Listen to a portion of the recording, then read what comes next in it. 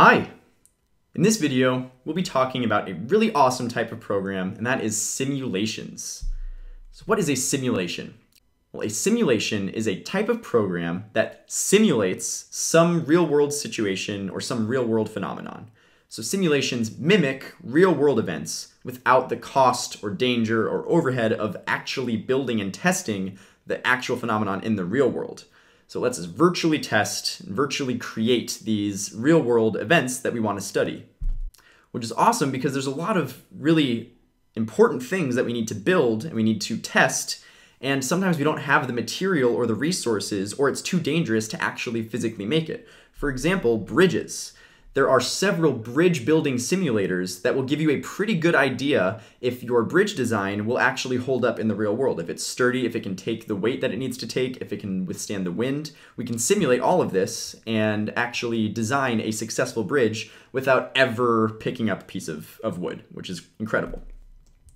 We also use simulations in education. So there's flight simulators that will actually train pilots about all the parts of a plane and what it feels like to fly and all the things you need to be paying attention to without ever stepping into a cockpit. So we use programs to simulate flight. Another example of a simulator is a gravity simulator. So this is a program that's simulating how particles interact with each other in space due to gravitational forces. So this could be very valuable for a NASA Apollo trip, something like that, to make sure that the trip you've planned out will be successful, that you're not going to crash into a planet, and that all your calculations are actually correct. You can use a simulator to test out your trip. So these are just some examples of simulators that exist. And really one of the most important parts of any simulation is the model. So simulations are generated based on a model of how the world works. So at each moment in the simulation, it is a new generation, a new frame in time, and it's just rules dictating how the world plays out. And those rules are described in the model. So a model is really just a set of rules for how things interact inside the simulation, inside this little virtual world. Let's look at a concrete example of this. What's a good example of a model? Well, one very famous simulation, simple simulation, is Conway's Game of Life. And this is just a simple simulation that simulates what cellular organisms might look like living and dying in a petri dish. So here's the model for the Game of Life. The model is we have a grid of cells, and each cell is either alive or dead. It's on or off. And to start off with, in this grid, we will have a random number of living cells just randomly distributed through the grid.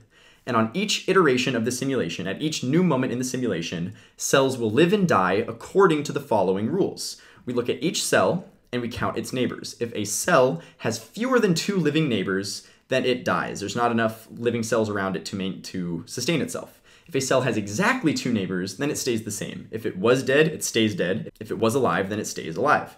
If a cell has exactly 3 neighbors, then it comes to life. So if there was no life there, there now is. But if it has 4 or more neighbors, it dies from overcrowding. So this is just one example model of how the Game of Life could play out. This is simple rules that dictate how these cellular organisms are living and dying in a crowded space. So this is a simple model, but if we wanted to, we could make it much more complicated and study how these populations of cells grow and shrink based on various factors. Maybe we introduce disease into the model, or we introduce genetics into the model.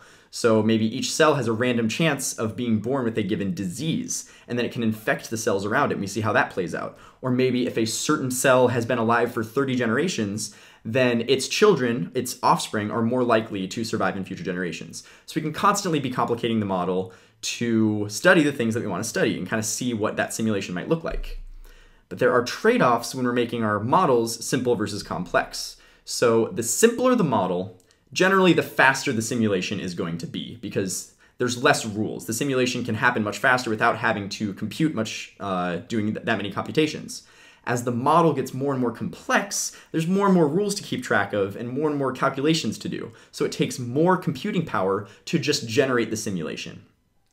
So there's kind of trade-offs here. We need to decide when we want a simple versus a complex model. Usually, all models will simplify the world in order to really focus on the one important thing that you really need to be simulated. So for example, in the Conway's Game of Life, this simulation, it's ignoring disease, it's ignoring gravity. Gravity has no effect on these cells living in this dish. Really only dealing with 2 dimensions instead of 3. We're not dealing with, how deep into the petri dish they are versus the surface. It's just a very simple grid of cells living and dying based on neighbors. But maybe if we wanted to simulate gravity or we wanted to simulate disease, we would introduce that into the model. It would just make it more complex. So it really depends on what you're trying to study. And we see this a lot of times when we're developing programs. The intended purpose of the program will affect how we develop it, how complicated we make it versus how simple we make it. So let's look at one more example of a complex versus simple simulation. Let's take gravity, for example. So in that first example we showed of gravity simulator, this is a pretty complex model of gravity. How this is working is that at each moment in the simulation, every single particle in the simulation is getting pulled towards every other particle by a force that is calculated using this equation. The force is equal to some gravitational constant times the mass of the first particle times the mass of the second particle divided by the distance between them squared. And it does that for every single particle in the simulation, for every single pair of particles. So that's a lot of computation to do to calculate how these particles are getting pulled around. And maybe that's what you need. Maybe you need that level of precision.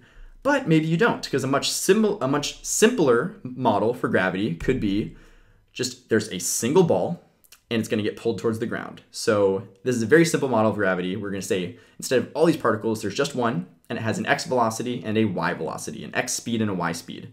And for every moment in the simulation, we're going to move it based on the velocity and then just add 5 to y. Just add 5 to the positive y direction. And the idea here is that with each passing moment, gravity is pulling this ball down towards the Earth. So it's increasing the y velocity. And of course, if you hit a wall, you reverse the velocity so that it bounces away. And we see that this gives us a pretty realistic simulation of gravity. The ball's bouncing around. And maybe if we're making a video game or we're just making a video or we want to have this effect, this is a good enough simulation for our purposes. But if we're NASA and we need to make sure that our astronauts are going to make it around the moon and come home safely, we're probably going to use the more complicated simulation and then just have a much more powerful computer doing the calculations.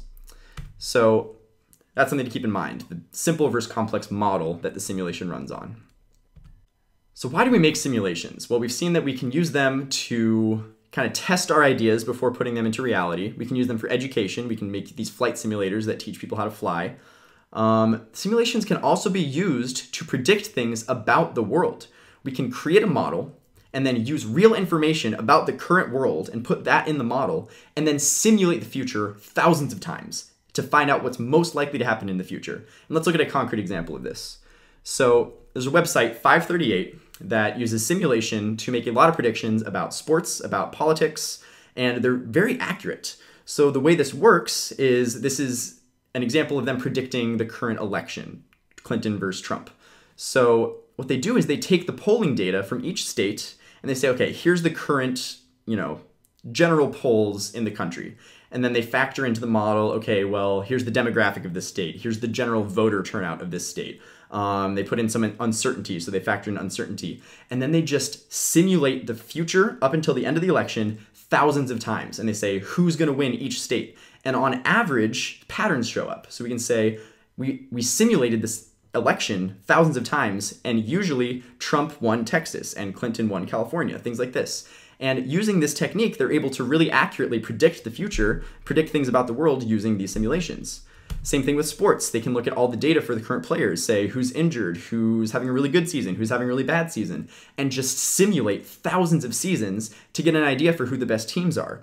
So here we see that the Cubs, on the average simulated season, they had a record of 104 and 58, so they've been doing really well. That means they have an over 99% chance of making the playoffs.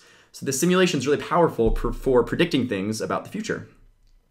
What's incredible is we can also use the same technique of just simulating the same thing time and time again to actually train computers to do new things. For example, we can give it a model of how chess works. We can say this is how this chess game works. These are all the possible moves you can do. These are the rules. And just play yourself thousands of times, thousands of simulations. And over time, patterns start to emerge. You can say, oh, generally this move leads to a win and this move leads to a loss. And after thousands of simulations, the computer gets better at playing chess, which is incredible. This is such an incredible use of simulations. So simulations are really cool. What are some of the benefits? Well, simulations allow us to form and test our hypotheses about how the world works. Gravity, that's just a theory, that's just a hypothesis. And we can make the simulation and say, okay, yeah, that looks right. Let's try this and, constantly improve our hypothesis. We can test and improve the hypothesis easily without actually having to make a physical experiment. And we can constantly improve the simulation with rapid testing. If we run the simulation thousands of times, we can recognize the problems with it and improve the simulation.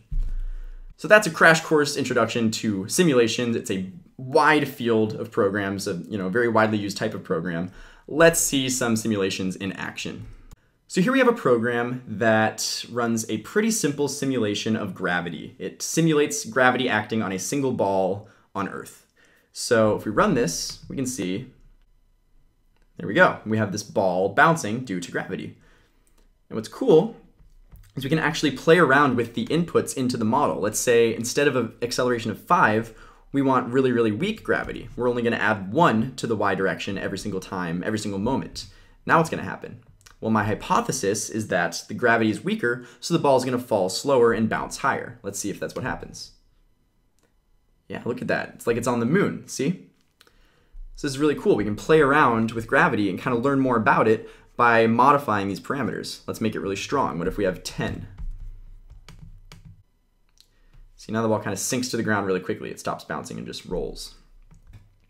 So this is one example simulation. It's simulating gravity. And I encourage you to kind of go through the code and see how this is working. Really, this is the meat of it right here, move ball. Every single moment, this function move ball is called. First, it's moved a distance in the x direction and a distance in the y direction. We check if it's bouncing, we reverse the directions if it needs to bounce off a wall, and then we add the gravitational acceleration to the y velocity. So we're increasing the speed in the y direction because of gravity. And we can change this to x and see what happens. Let's see what happens if we do that. My hypothesis is it's now going to rush to this side of the screen. Let's try it. Yeah, look at that. So y is not even getting touched. So that's one example of a simulation. And here we have a program that simulates Conway's game of life. So let's see what happens when we run this. And look at that. We have this lively petri dish of cells living and dying according to the model, according to the rules of Conway's game of life. And what's cool is we can play around with the inputs into the model. So here we have life prob. This is the probability at the start of a cell starting off living or dying. Let's say every single cell is going to start off living. What's going to happen? We see that they all die because it was way too crowded. What if none of them start off living? Well, then no life will ever get created. We need some life. So really 0.5 is kind of the best situation. Now we're going to have this lively ecosystem. So these are some simple simulations. Now it's your turn to dive in and start playing around with some simulations.